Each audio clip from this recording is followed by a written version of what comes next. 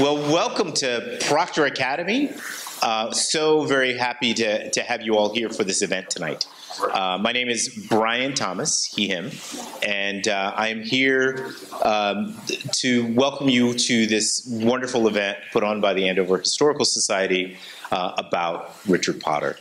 But before we start, I just want to give a little bit of a we had John around him from the Pine Ridge Reservation. I want to give just a little bit of a land acknowledgement. We are, as you know, on the land of the Abenaki and the Wabanaki and the Pentecook peoples, and we give thanks and gratitude for all of those folks who are here. And in many ways, it sets us off into this amazing, amazing event tonight, because probably at the time that Richard Potter was here, some of those people were here as well, right? And our job in many ways is to call back to us, as Potter would do, folks in a really magical, amazing way of inclusivity.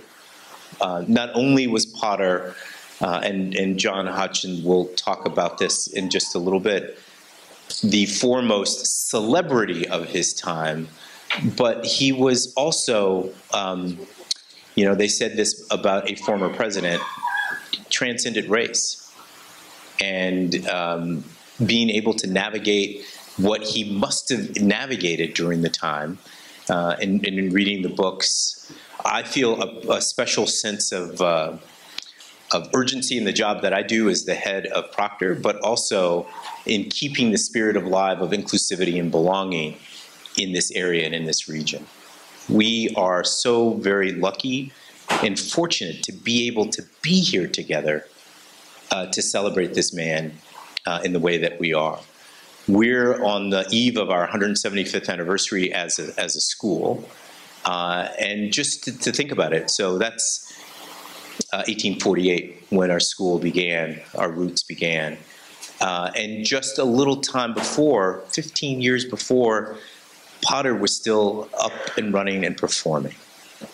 So just think about that. Then in this lifetime, a small child who had maybe gone to this school, maybe even had the opportunity to see him.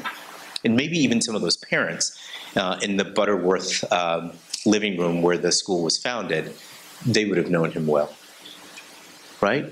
We stand on his shoulders. I certainly stand on his shoulders. As I was driving across the country and I was hitting all of these various Andovers in Ohio and New York and outside of Vermont, I think there's one, they tell me, down in Massachusetts. We really do and are fortunate that we're in this Andover. And, you know, Potter could have picked any Andover, really, but he picked this one. And he picked it because somebody in his entourage, as it were, the other person in his entourage, was from here. And I said this on August 8th when the plaque was unveiled. I can see why. This is one of the most welcoming places that I have ever been. And I feel a sense of gratitude and a debt of gratitude to the people that are not only in this room, but also the folks that I see every day across the street at JJ's, our families who are local, and the people even much further from where the school is. I feel a very sense of gratitude, not just because, like Potter, I was also sort of in the industry, as they say. I was a professional actor before I came to this work. But I was also, like Potter, a researcher. I was also, like Potter, an apprentice. I was also, like Potter, a big idea kind of person who could put some of those ideas into some frame that people responded to. And that's what I think about Potter. I think about somebody who, in his time, not only was well known, but was well loved too, right? We should all be that fortunate to go out into the world and to be so well regarded as Potter was. And every time I pass that open place where his home was, and even the burial plot where his shell lays. I think about him and call to him often to ask for wisdom, because obviously that's what he gave. Even though his life was hard in some certain places, I think people really loved him. And I think even as we are, almost 200 years later, 190 years later, he calls to us. He calls to us to be kind. He calls to us to be good. He calls to us to share our gifts with the world. I think that's what Potter does, and that's the gift that he gave the world. And it was obviously a pretty quiet gift, because not a whole lot of people, I certainly didn't know who he was before I got to Andover, but it's hard to not know who he is once you find out about his story. And in many ways, we have John Hodgson to thank for that. But we also have this recognition, and I'm going to be your Masters of Ceremony for this evening. I want to introduce right now JerriAnne Boggis to come up to give us some remarks, a little bit of an opening, and to tell us a little bit more about why Potter, why her group really decided to recognize him on the African American Heritage Trail. So without further ado, thank you again for being here. And JerriAnne, will you please come up?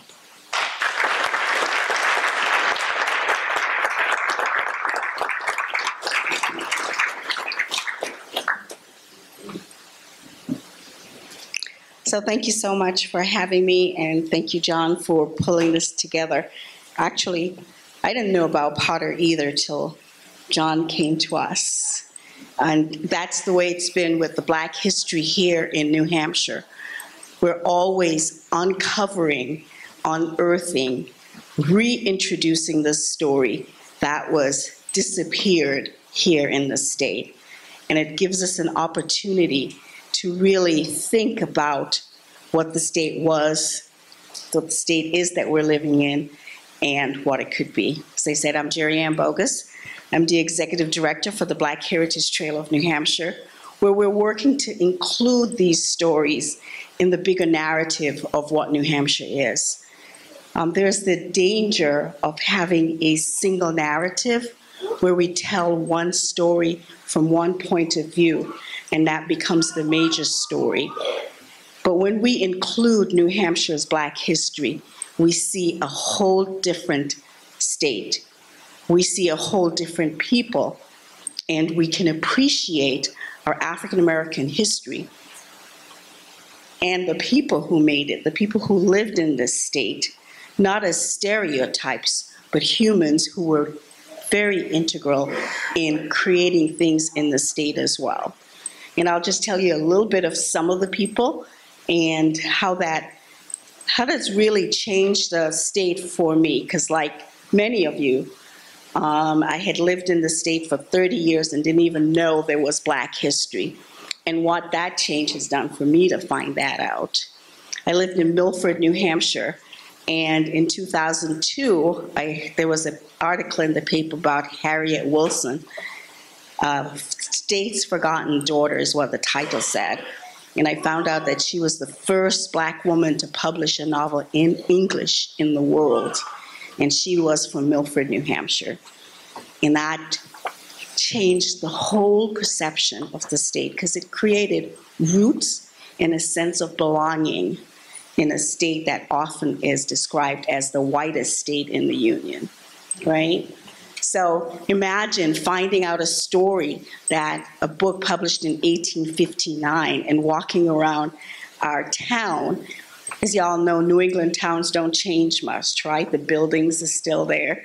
The street names are still there. The way you get to the original owner of the family, the generations still own it. So I was walking on a street that she walked on back in the 1800s.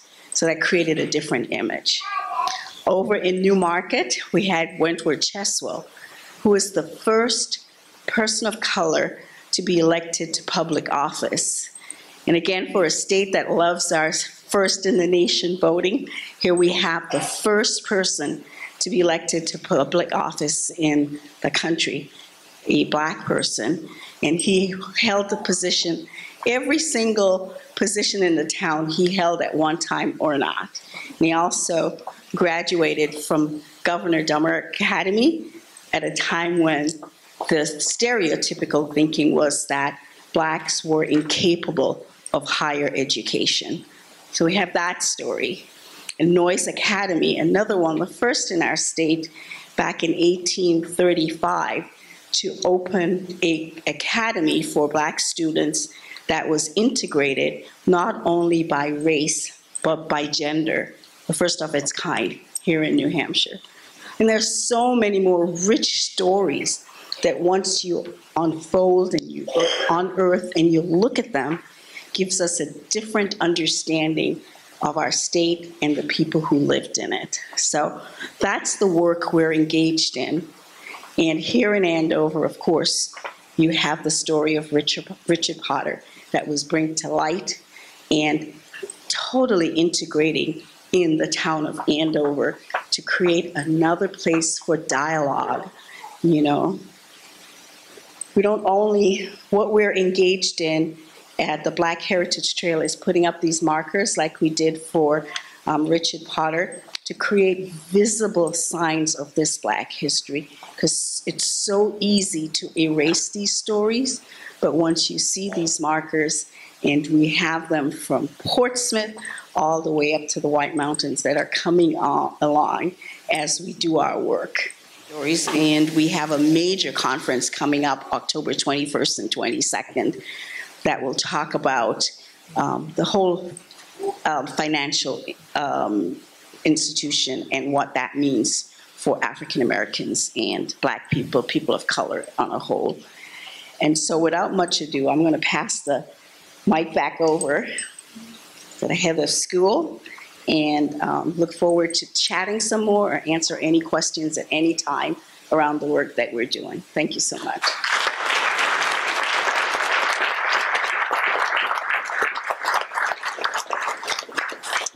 You know, one of the things that I wanted to do too, which is not on the program, but I just wanted to introduce and acknowledge one of Richard Potter's brothers from the Prince Hall Lodge, or representing the Prince Hall Lodge, which is this gentleman right here. Please stand for us and just say hello.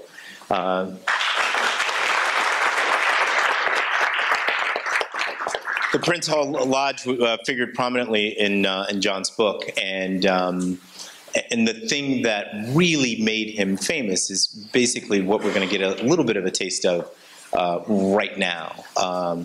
Dan Richard is a ventriloquist and wrote a book called Ventriloquism for the Total Dummy, so maybe somebody like me. And the thing that was really remarkable was not only was he a ventriloquist, a magician, and sleight-of-hand, and all of the stuff that he did, all of the amazing things that he did, but he was able to, again, pull all those people together and have them amazed. And in some ways, that is the work that we should be doing in schools, instead of like what you can teach and what you can't teach. Wouldn't it be great if we just delighted people, right? That you came to be delighted. So I'm hoping, again, without further ado, to introduce Dan Richard to delight us.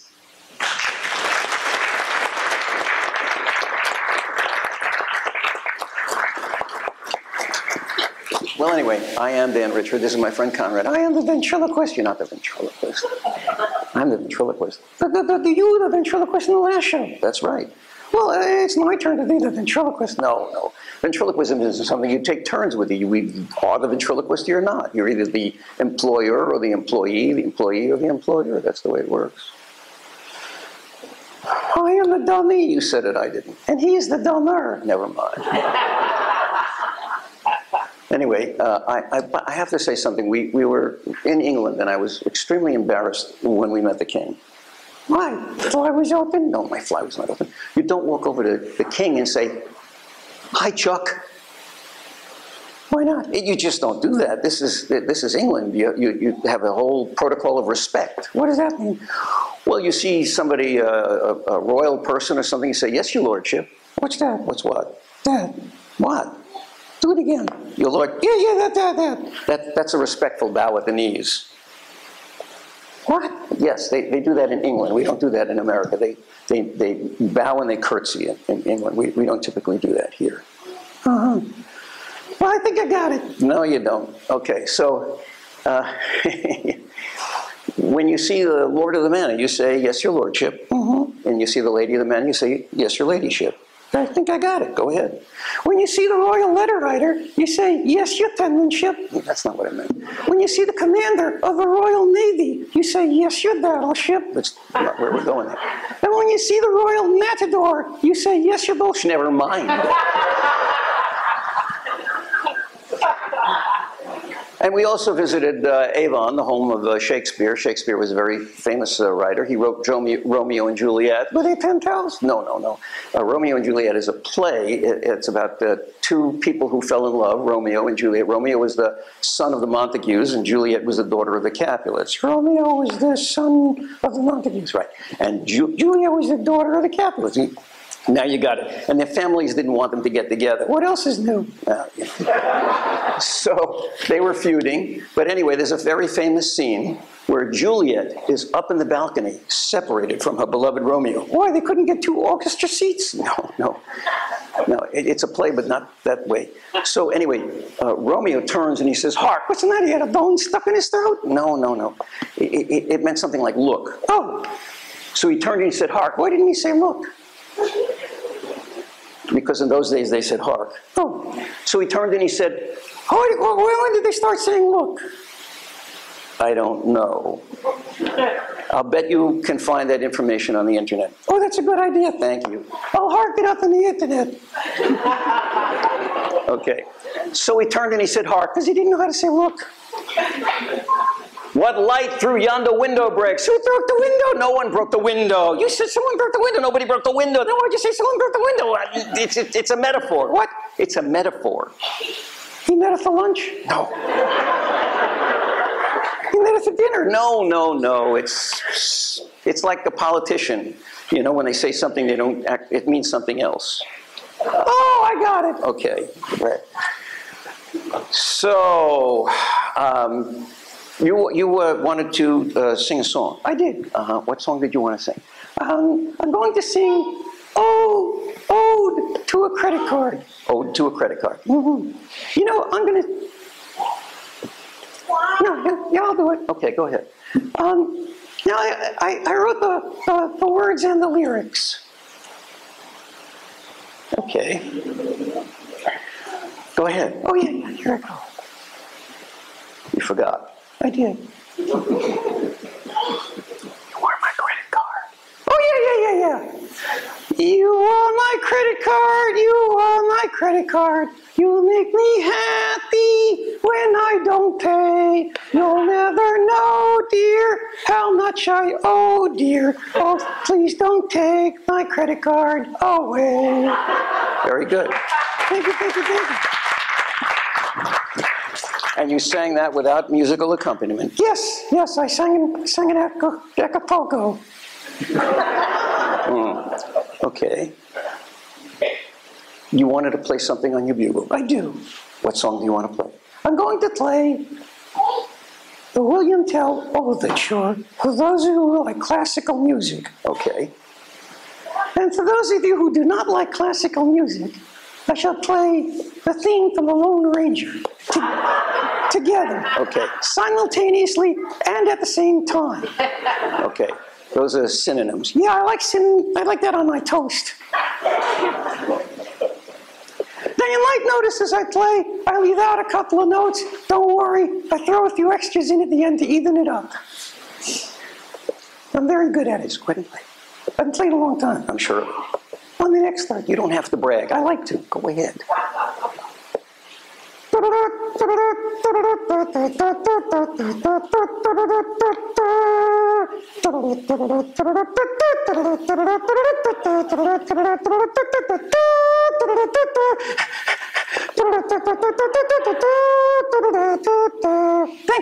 Thank you.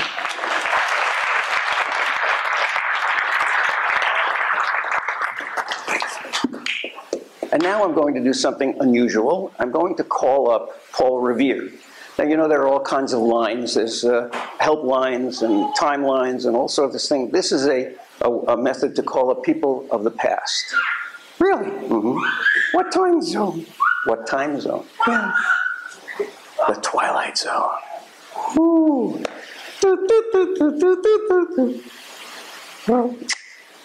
What manner of devilishness is this? Excuse me? Oh, it talks. Excuse me, I wanted to call Mr. Revere. What is this thing? It's a telephone! It was made by a guy named Alexander Graham Bell. That's why it goes ding-a-ling. If his name was Alexander Graham Cracker, it would go crunch, crunch. Sir? Oh, yes. I'd like to speak to Mr. Paul Revere, please. I'm terribly sorry, sir. He's not in right now. Oh, I see. Shall I take a message? Now I'll call him again. Very well. Sir. Yes? I believe I hear him coming.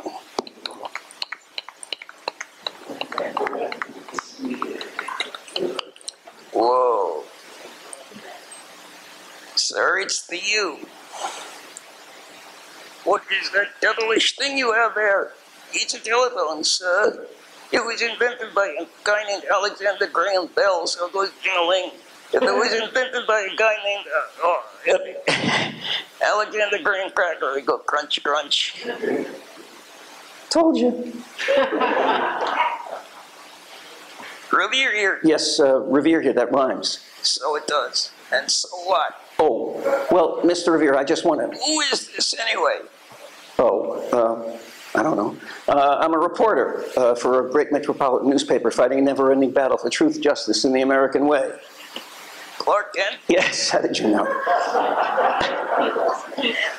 What I wanted to know is, I wanted to check the facts with you. Yeah, You had someone in the Old North Church, that's correct. and they had 2 lanterns, That's correct. and you had a code, 1 if by land. And do it by sea. That's correct. I know, I set it up. Yes, you did. Now, when you saw the 2 lanterns, you hopped on your horse. No, I jumped on it. Yes, you did. And then you ran through the countryside. No, the horse ran, I rode. Of course. And then you shouted, 2 arms. 2 arms, the British are coming. Good heavens, are we going to attack? No, you're not under attack. No, Charles, it's just this telephony thing. Oh, but I wanted to ask you, sir, is what did you say at the end of your famous ride? I'm thirsty. No, that wasn't. I'm hungry. No. I'm tired. I'm sure, but that wasn't what you said. Well, what did I say at the end of my famous ride? You said, whoa. Mr. Revere? Mr. Revere? Listen, while you're at it, At it? with these silly telephony crazy things, Yes. would you call it Ben Franklin? The famous Ben Franklin? He's not as famous as me. No, not at all. And tell him to, go fly a kite.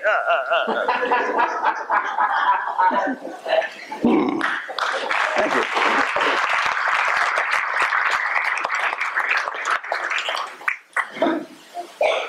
You know, there's a lot of solo singing at the Proctor Academy. A lot of solo singing? Yeah. Isn't it? You had all those solo panels? Yeah, right? Right? See, they know. They're solar panels. No, they know. They're solar. Okay. Now this is my grand finale with cards. Okay. So when I finish, I'm gonna go ta-da, and then you clap and cheer. Clap and cheer. Okay. Don't forget, you clap and cheer. We got it. Now this is very hard to do. What? This is very hard to do. This is very, very hard to do. Hard to do. Yes, I'm sure. It took a lot of practice. It looks a lot like cactus. No. It took a lot of practice. It took a lot of practice. Okay. But don't drop the cards. What? Don't drop the cards. I won't drop the cards. Because if you drop them, you'll pick them up. If I drop them, I'll pick them up. I pick up anything I drop. What if you drop the cards? You'll still pick them up. Go ahead. Here goes. They taste funny. What? They taste funny. Don't eat them. I'm not eating them. They just taste funny. You've been slobbering.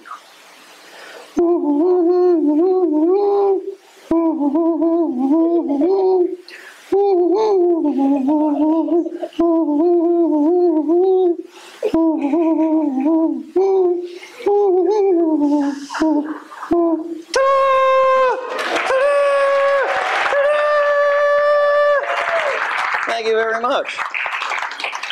All righty, does anybody have any questions while we're here? No? Okay, I pass it back to you. Thank you.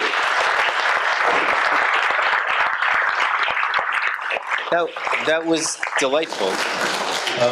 Trying to imagine that 190 years ago. And you can imagine that 190 years ago.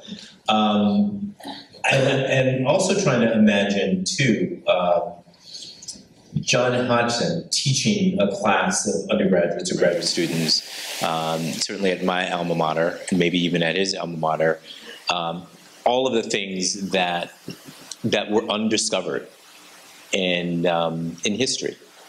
And the work that he has put into this book is just magnificent, being able to read it and see it. And in fact, I asked John, I'm like, John, can I, when there's an audiobook version, can I be wouldn't it be great if I could be the guy who reads the book? And I'm putting him on the spot right now, but I just think it would be cool synchronicity. I don't know why. Two guys from Andover, maybe, I don't know.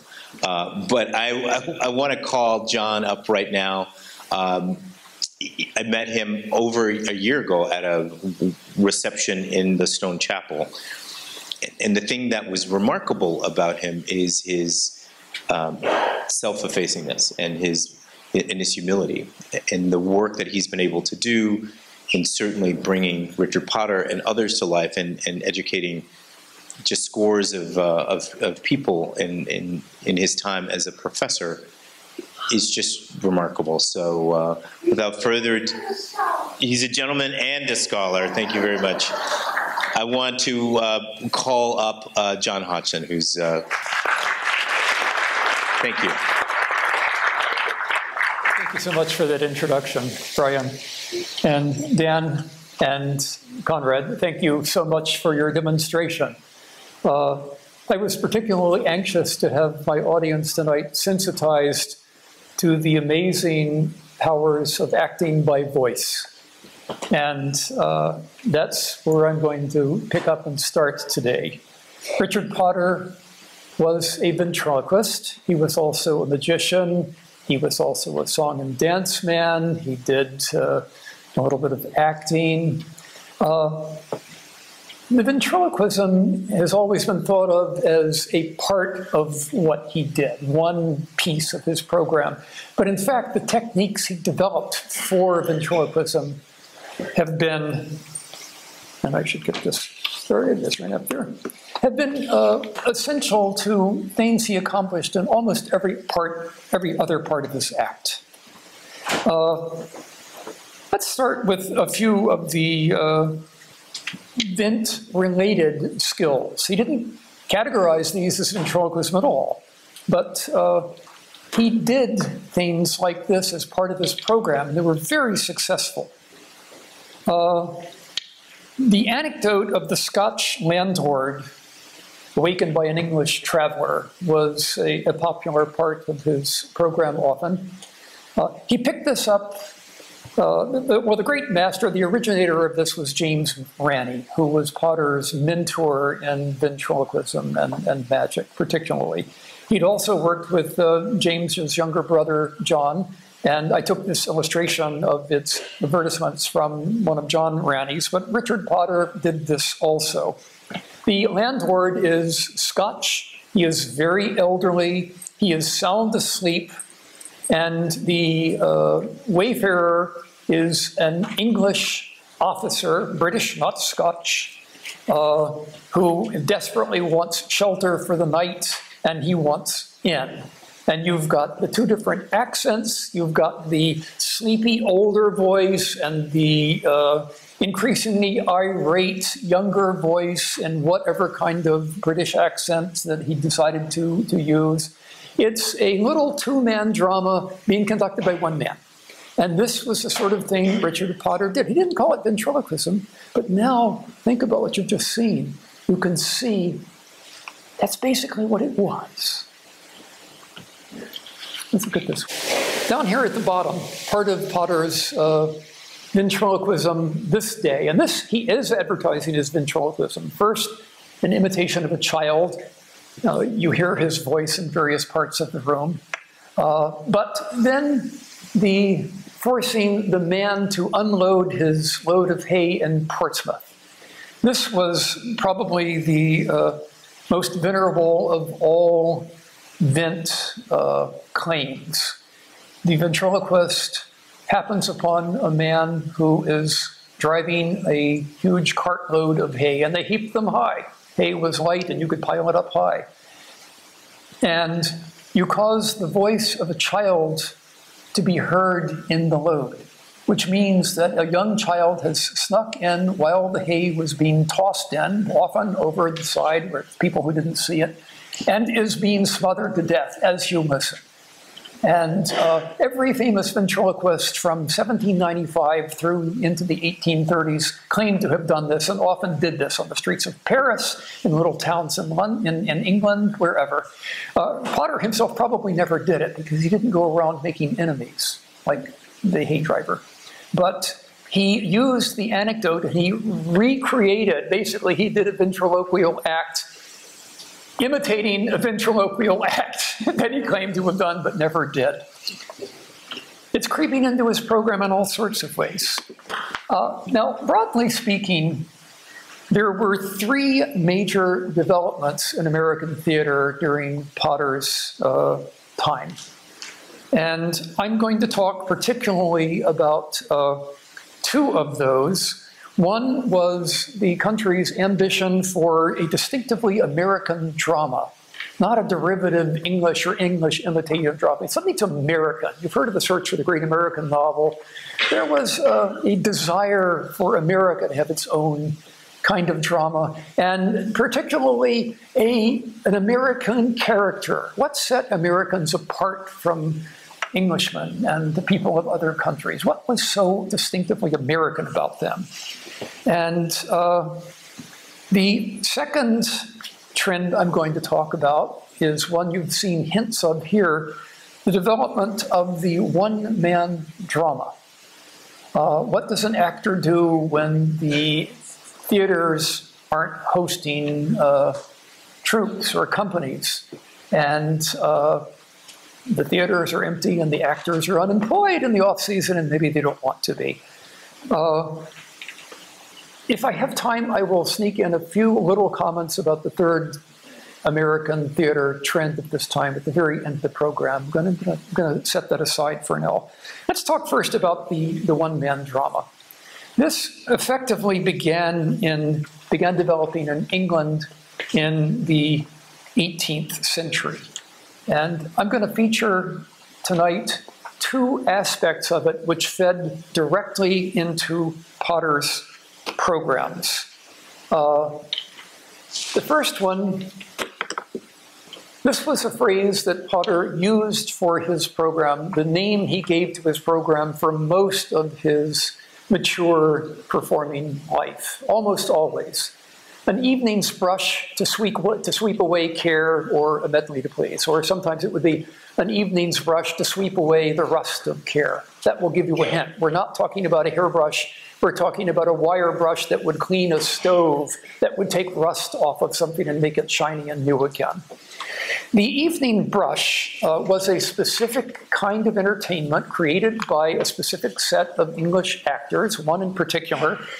And it goes back. This was originally a program that was come up with by an English actor named John Collins, who performed it from the 1770s through the 1790s to great acclaim in England. And it was basically a series of theatrical anecdotes, most of them typically of theater going badly wrong anecdotes, interspersed with songs. And this format, it basically gave a sort of structure to the evening. He would open with the song, there would be a theatrical anecdote, he would do another song, and they would be typically popular songs from the theater. He would do another theatrical anecdote and so forth. That was the evening. And a little later, a famous actor named and impresario Charles Dibdin picked this up, used the same format, started using recitations instead of anecdotes, but it was, recitations of important theatrical soliloquies, or they could be readings of poems, and they would intersperse them with poems. And this kind of structure, song, content, song, was something that Potter latched onto as a kind of structure for his program. And then he also started working on a program called a dissertation on noses. And this also had an 18th century English antecedent and was the title of a specific kind of performance that had been performed for decades and decades and decades, first in England, and then it was brought over to America by 2 or 3 prominent English actors.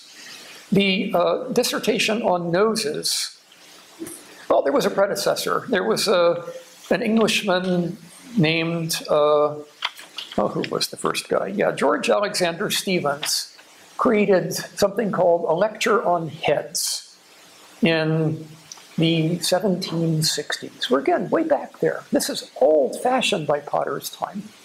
And he had a series of differently shaped heads, different noses, different facial features, and he would put wigs on them, hats on them, adorn them, address them to personate different characters he was going to discuss. So he gave a little commentary on a series of English types. They might be historical characters, they might just be typical sorts of English people.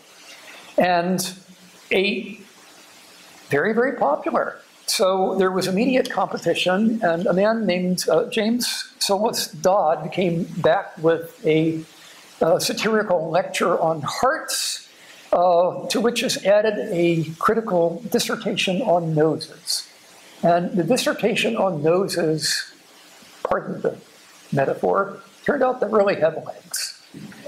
So in the dissertation on noses, the only prop you need is an artificial nose with a loop that you can slip over your head. And in that character, you then enact a personality who exhibits that kind of behavior, as indicated by the nose. So there would be the red nose of the drunkard. Potter had names for all of them. There would be the sharp red-tipped nose of the scold or shrew. There would be the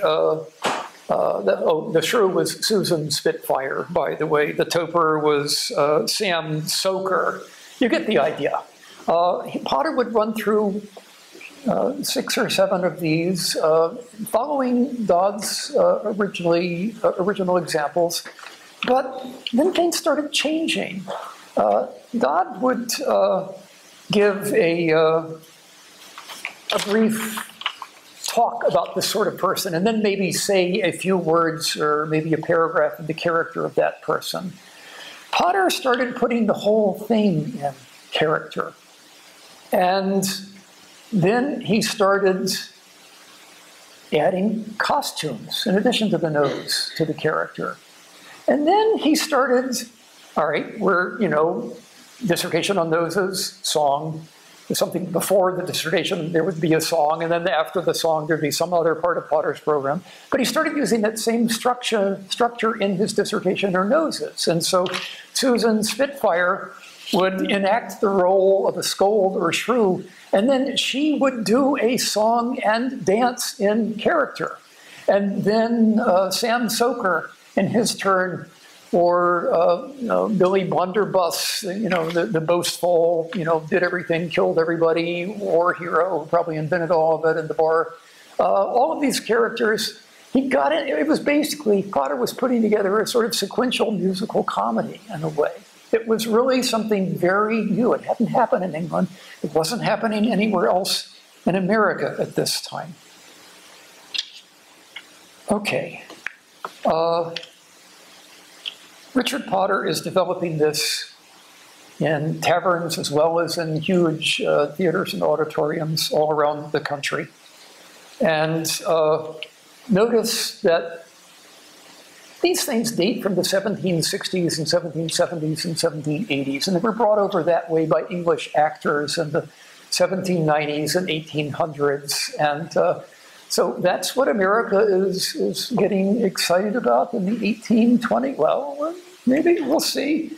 But let's rush this on.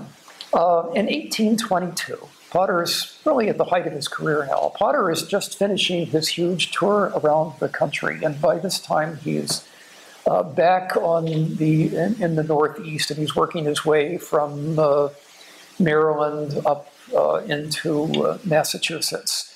In 1822, a very famous English actor, Charles Matthews, who was the most famous comedian in England, comes to America. Charles Matthews had been working on one-man shows himself for a long time. And let's look at some of his. For example, he developed a set of entertainments he called At Home, and he would recount adventures that brought together a strange, eclectic assortment of people, all of whom he enacted.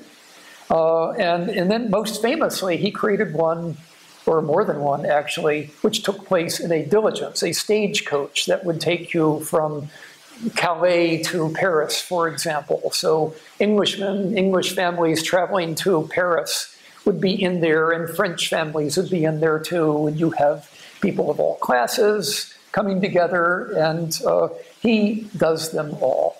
As it happens, Matthews was also one of the first ventriloquists. He actually wasn't technically a very good ventriloquist, but he was a well-known ventriloquist. And his successes in this kind of art form, and you will immediately now recognize how similar this is to what Potter was doing in America. He brings these skills, but he brings these skills to America with the reputation of being the most famous comedian in England. And all of American theater audiences are desperate to hear and see him. And all of a sudden, in 1822, actors all across America are starting to pay a lot of attention to ventriloquism. And some of them apparently are starting to remember, oh, we've had this ventriloquist all along. For much of that time, Richard Potter was the only ventriloquist in America. By about 1817, he had one other very eminent competitor, a man named Nichols, who did a very different kind of vent act, but they were both very influential. And Charles Matthews basically inspires American actors to explore what the skills of ventriloquism, which they now realize, no, they're not speaking from the belly, they're not throwing their voices magically, they're acting, they're voice acting, and they're very good at it because they paid attention to the nuances.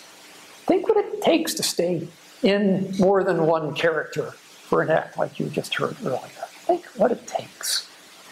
So Charles Matthews sensitizes all of American theater to the significance of ventriloquism as a skill set, if nothing else, for acting. And it develops from there. It develops from there. One of the most famous American comic actors, a young man named Roberts, even before Matthews had been in this country, had started co-appearing with Nichols, the other great American ventriloquist at this time. They each did their own thing, but they appeared together several times. He was very attuned to ventriloquism. He later, after this time, actually engaged Richard Potter to come feature as the intermission entertainment of theater benefits that theaters in both Philadelphia and Baltimore were holding for him. A benefit was a way that an actor would gain extra income from the engagement. All the proceeds of that one night, all the profits of that one night would go to that actor. So it was very advantageous for that actor to get a lot of people to come that night. They would advertise their benefits in addition to the theaters advertising them. And they would ask people who had enjoyed their work to make a point of coming to that night because that was going to be their reward. And they would also engage important other actors to come feature on the program to pull in more of an audience. And this is one of America's great actors reaching out to Richard Potter for that kind of relationship. And now I'm going to, we'll see if I can cram in number 3 at the very end, but I want to give you this amazing grace note in American history. Right at the time when Matthews is still on his first tour of America. Matthews stayed for a bit over a year on that first tour, I believe it was. And this is, well, he came in late 1822, and now in the fall of 1823. Matthews is still touring this country. He's going to be in Boston, but I don't think he's made it to Boston yet. A 14-year-old boy who was a student at Bristol Academy in Taunton, Massachusetts, who was not much of a scholar, to tell the truth, but he already had a reputation as a real wag and a practical joker. His name was George Hill. He was a little guy, little George Hill. He'd been in school, a real school, you know, an academy as opposed to a dame school. Been in academy for just part of a year, and Richard Potter comes to town. Richard Potter comes to town. And because it is a theatrical or frivolous entertainment, you will not be surprised, I hope, this is Massachusetts in 1823, to hear that the students automatically are banned from attending that show. This was very typical. They were allowed to go to the menagerie because animals, especially African and foreign, were educational, but you couldn't go to theater, you couldn't go to an itinerant performer's show. But he had heard something about Potter, and he and a friend decided they were going to go anyway, and they would just be discreet about it. So George Hill sneaks off to Potter's show. He is entranced. The magic has him absolutely baffled. He can't begin to figure out what's going on. The songs drive him crazy with delight. He can't stop singing them. He can't get them out of his head. And the dissertation on those really grabs his attention.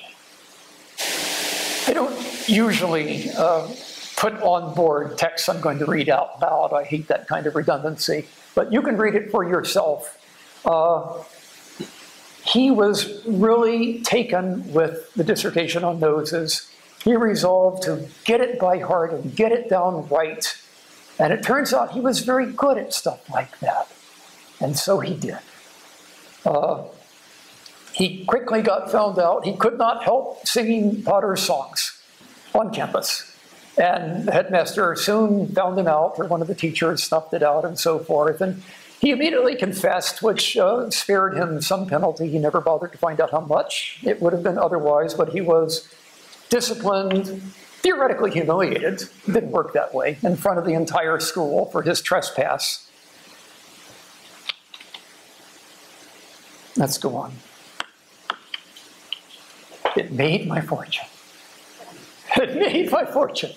For the rest of my time at school, whenever we had free time, we would go off into barns or fields or behind the fence, and I would reenact Richard Potter's dissertation on noses or other parts of his show for the other people. And this man left the school within about, I don't think he got in more than a full year at the Bristol Academy. He was maybe 15 when he left. By 16, he was starting to get into acting. By 17, he had roles in Brooklyn. By 1822, he was a budding star. He quickly became the iconic Yankee character in America. He was always known as Yankee Hill once he hit his stride. He was, without any question, the most famous actor of his time. He died before the Booths came along. He only lived to be about 40 years old. But, all right, now wait a minute. These were shows that Richard Potter picked up from 1760s and 1770s and 1780s England and learned from an English actor in Boston in 1810. By the time they came out in Taunton in 1823, all these characters were American, recognizably American. They were so American that people were, aghast to realize how close to home they struck. How did they get that way? Because Richard Potter enacted characters that he met and saw and found entertaining and incorporated into his act. And he'd been doing that all along. All right, he really is, in very important ways, the father of this whole tradition of American theater. A P.S. The third major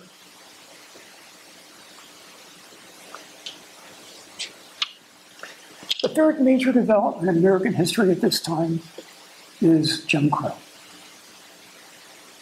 And when you know that now, you see that coming then. That's pretty amazing juxtaposition, because Richard Potter is actually exemplifying everything that Jim Crow was designed to attack. Everything. Thank you very much.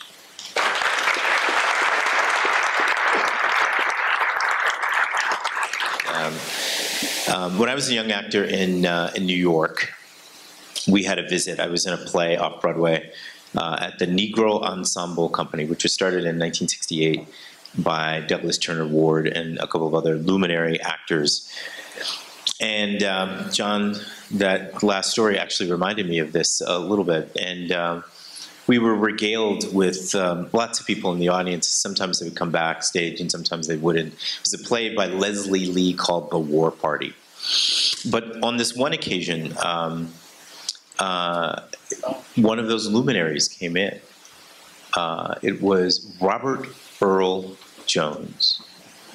Robert Earl Jones, as many of you know, was James Earl Jones's dad. And he was, in that time, probably in his 80s, too.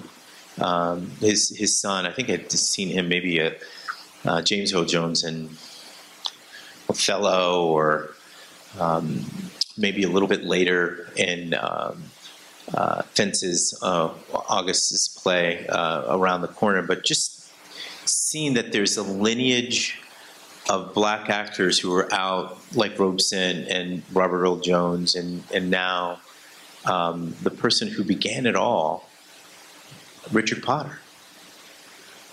And he lived here.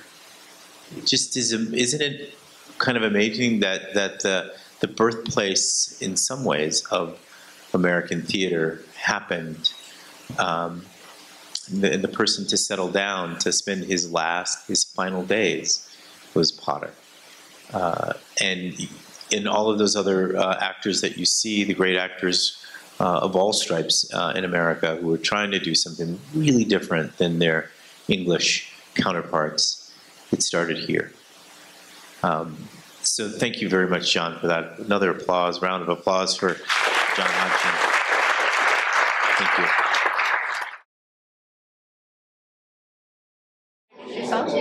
My name is Lindsay Schust, and I'm a volunteer for the Andover Historical Society. I'm also a Proctor alum, and so it's really exciting to have this event here hosted by Proctor, co-sponsored by the Black Heritage Trail of New Hampshire and the Andover Historical Society and New Hampshire Humanities. So we're here with John Hodgson, the author of this book, Richard Potter, America's first black celebrity. First question, John. What was the most surprising thing you discovered in your research about Richard Potter? Well, I don't know if this is exactly the kind of answer you were looking for, but one really wonderful aha moment was when I suddenly put the facts of his life and the larger history of the country together and suddenly realized why, after touring around the entire country and going through a long slog of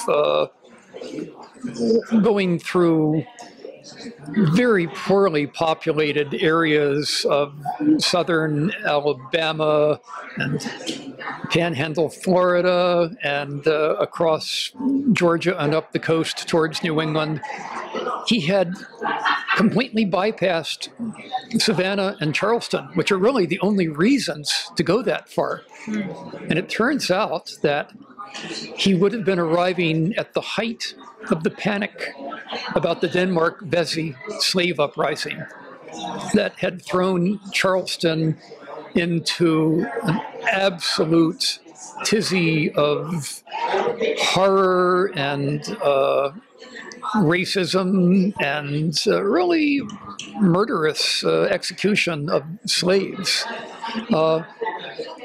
It would have been worth his life to have appeared as a magician and literate black man in Charleston or Savannah at the time.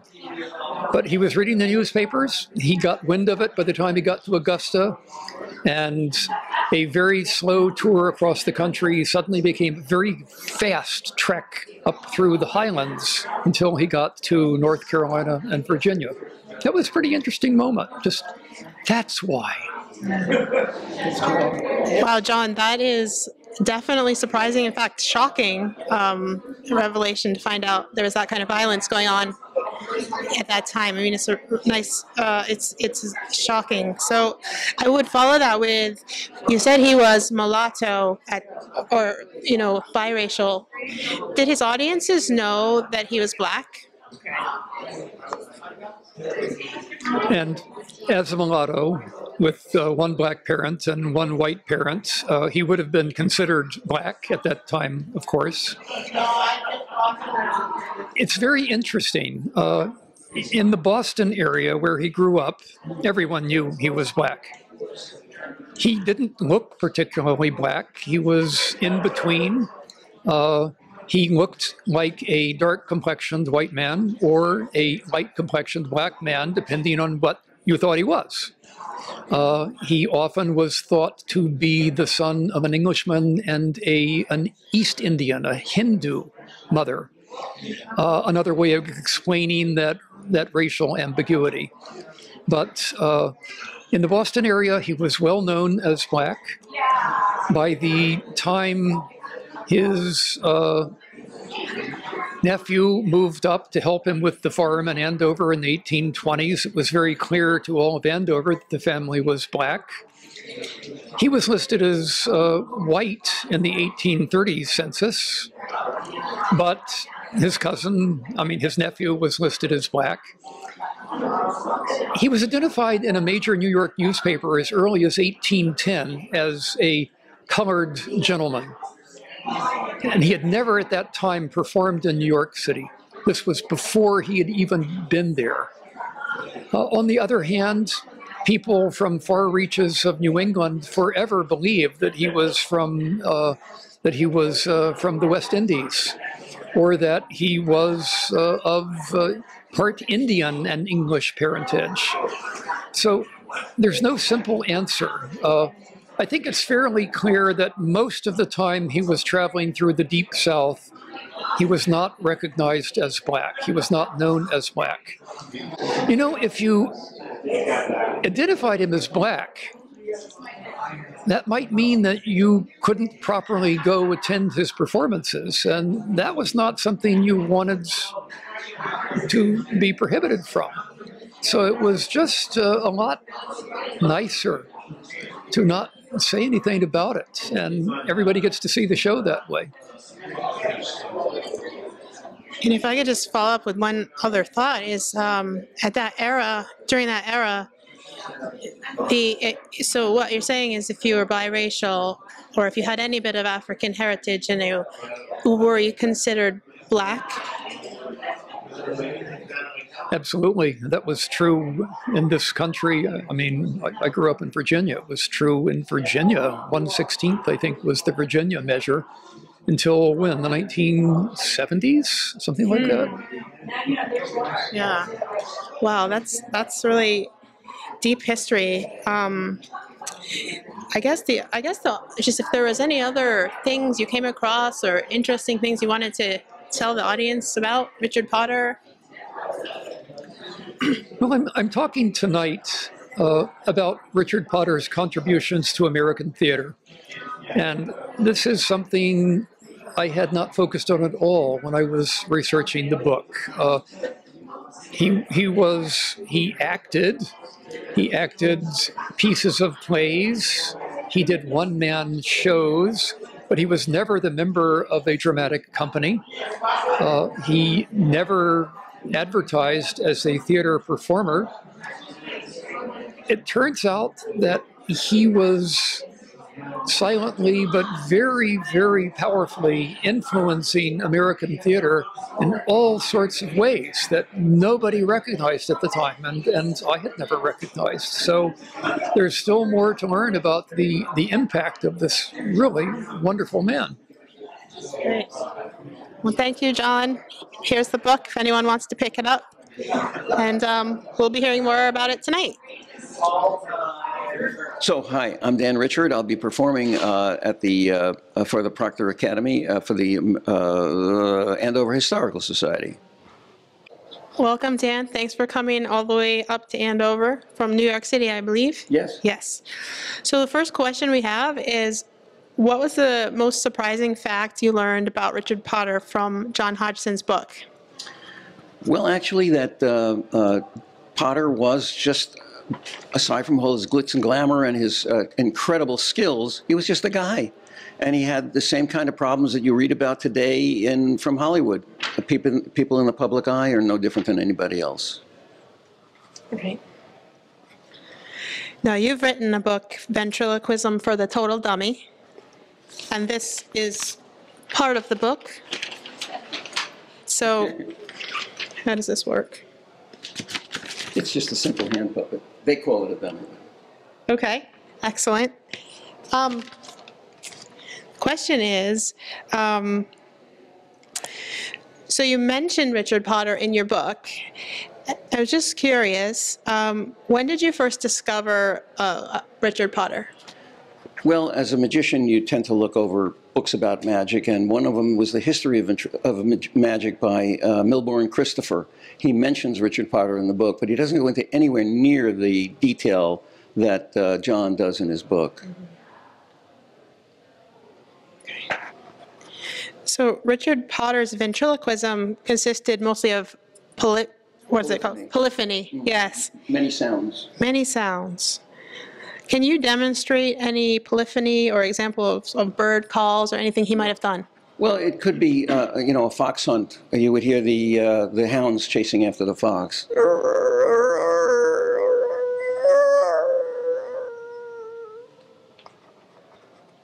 That is amazing. And will you be giving any other shows in the upcoming future? Oh, sure, many, but locally, this is the one. Okay. Well, we really appreciate you coming up here. Oh, thank you for And yeah, Dan Richard. Yes. Richard. We're here with Brian Thomas, the headmaster of Proctor Academy. Yeah. And Proctor has graciously hosted this event, celebrating Richard Potter this evening. So we have a few questions for you. Thanks. Yeah. The first question is, what is the most surprising thing you learned from John Hodgson's book about Richard Potter? The most surprising thing that I've learned about the book is that not just that Potter lived in the area, but he was a free man of color, and the ripple that he made in American society probably hadn't been seen for at least 10 or 15 years before. So being a celebrity meant that people would recognize him, even maybe when he didn't want to be recognized. And his fame, I think, allowed him to show people of color in a really different way, particularly black people at that time, who 90% or so of black folks in America were enslaved in the country. So in many ways, that perception, the idea of representation, is so important. And it's important that people from towns from the north to the south, all the way through Canada, what was the United States at that time, could see him and wink, wink, nudge, nudge, call him something different, even though he wasn't. And it still happens today where people transcend race, where I'm not sure if they do, but for some reason people are able to suspend their disbelief on race with people that are exceptional. And Potter was exceptional. That's great. So I understand you were a professional actor off-Broadway and in Hollywood. Are there any elements of Richard Potter's story that you relate to, that resonate with you as a performer yourself? You know, it's interesting being a professional actor, being a performer. The thing I don't talk about is that you also have to be a close reader and a researcher when you're acting. So those elements are in there as well. I didn't teach acting or drama, a little bit, like maybe once every other year, but for a week. But for the most part, the research element, the being able to dive down and assemble a lot of information and cull it down to something very specific is the thing that I relate to the most about Richard Potter's story. And the thing that I love about him is that, you know, that he apprenticed for so many years before he became Richard Potter, the famous man. And that apprenticeship is still, it's probably in the background, and bringing that to the foreground, the research, being able to assemble lots of information is what I relate to. Yeah, it sounds like there's a lot that goes into it. Yeah. So Proctor has a long-standing commitment to multiculturalism, cross-culturalism. So now that we have Richard Potter on the Black Heritage Trail of New Hampshire in Andover, there is an opportunity here for a lot of educational outreach and with regard to Black history. So I guess my question is, how is the Richard Potter story going to be incorporated into Proctor's history classes, or just the education here in general? How will it inspire students? I think students will be inspired to know that someone as famous as Potter, so the most famous man I think before that time was George Washington. His pictures were sold everywhere. But people knew Potter too, and not just being a famous Black celebrity, but just a famous celebrity. And people knowing who he was, knowing his face, understanding his story, and bringing that to the Proctor curriculum. It is like having somebody from their generation, I don't know, Drake, Dua Lipa, somebody that they could relate to, who also, Trevor Noah, that's probably a better example, right? Just somebody who was very adept at a lot of different things, and having him be a product of Andover is really important, you know, and I think our students could relate to that, especially if you put it into some context as to, oh, this person would be like somebody, some contemporary that you would know. And in many ways, it can pull them into the questions, which is, well, why here? Why Andover? And when he went out into the world and people were as concerned about him as they were, that John talks a little bit about on that last train ride, why was that when other people weren't afforded that? So the things that the questions about Potter being here and the things that it would generate would pull kids in ways that I don't think that they even would realize how important and special and motivational it was to be so close to him. Yeah, exactly. Well, thank you so much for hosting tonight and for answering these questions. Thank you. Yeah, you're welcome. Okay, we're here this evening with JerriAnne Boggis, the Executive Director of the Black Heritage Trail of New Hampshire. Thank you for coming and supporting and making this event happen. Thank you so much for having me. Yes, we had a couple questions regarding Richard Potter we wanted to ask you. First one is, what's the most surprising thing you've learned about Richard Potter through John Hodgson's work? So John Hodgson's work was really pivotal in just about everything we know about Potter today. But I think the most pivotal thing that I learned today was from his lecture here at this event, celebrating Potter and the marker that we just unveiled earlier this summer. And it was that Potter's work, his ventriloquist work that he did, was, we could say, the foreground from which all actors really imitated and used. And it would be presumptuous, but he could be called the father of American acting for what the people did. And I thought that was really pivotal in the talk, because he was copied so much from his own creativities, from his own improvising on the work of others, and then others improvise on his work. So that was really good. Yeah, and so the Black Heritage Trail of New Hampshire tries to bring these stories to light that have been forgotten, and education is a big part of your mission. How do you see the Richard Potter story being a part of the learning experience for adults and children about Black history in New Hampshire? So I think it's really important for us to mark these sites of history, to make these places where Black history happened in New Hampshire visible to the public. And one of the things that we did, of course, with the help of the town here, was to install a marker in August so that it's visible. The marker serves as a historical record of Potter's life right here in the town. And I think what it does for the town, what it does for the students, what it does for the adults is just really raise that awareness. And it's not going anywhere. Markers are permanent. And our curiosity gets piqued and we look for more.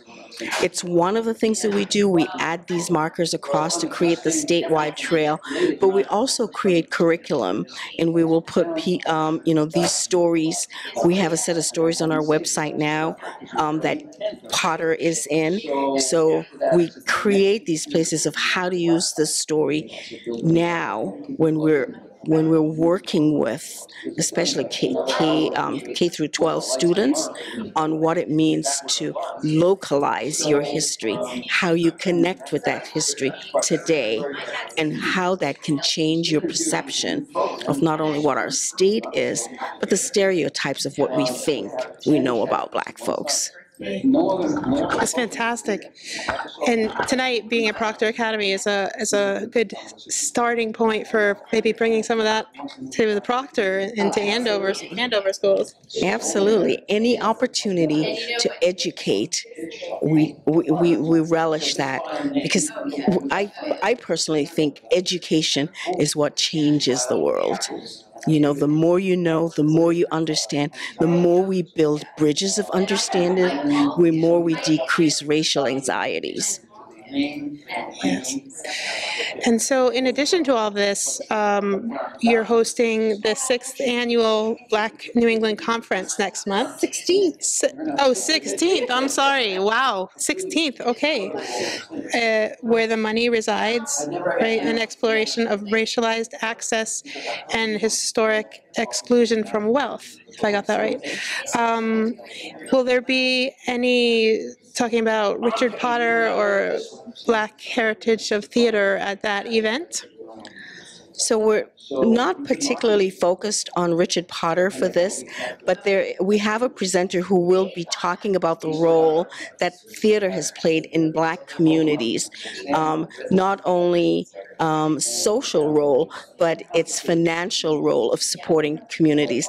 And as we can see through Potter's work, when he traveled and when he moved from town to town, it was not, in the house that he built here in Andover, it was a lucrative business for him, right? So we're looking at these alternative forms of labor that Black folks, people of color, had to participate in order to create their own, to survive sometimes and create their own wealth.